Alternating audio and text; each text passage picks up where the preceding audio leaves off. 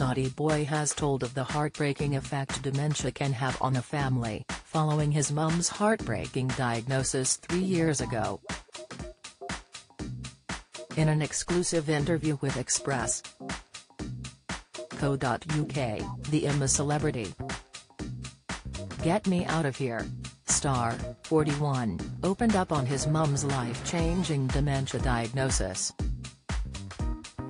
The DJ and music producer spoke candidly about caring for his mum, Zahida, since the life-changing diagnosis. The star said, "I'm proud to have been a part of Dementia UK's I Live with Dementia campaign, which shows that dementia doesn't just impact the person with the diagnosis, but everyone around them too.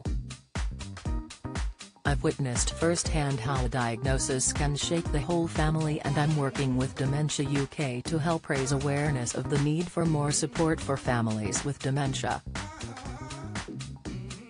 He went on, "I wouldn't wish what I have experienced on anyone." The DJ and music producer spoke candidly about caring for his mum, Zahida, since the life-changing diagnosis. Naughty Boy, real name Shahid Khan, also told how their dynamic has changed since her diagnosis. Shahid said, "Having moved in with my mum to care for her, following her diagnosis of vascular dementia, we have become closer than ever, not just physically, but mentally and emotionally. Our relationship truly has changed for the better." He went on, "She often shares stories of her past, particularly about her younger years, and I get to learn new aspects of her life that I never knew before. She recently told me that she used to write poetry in college. She recited one of her poems in Urdu to me. It was really beautiful," the star said. The DJ also candidly spoke about the impact his mum's dementia diagnosis has had on his life. Shahid admitted it is a huge responsibility, but hailed his family and close friends for their support.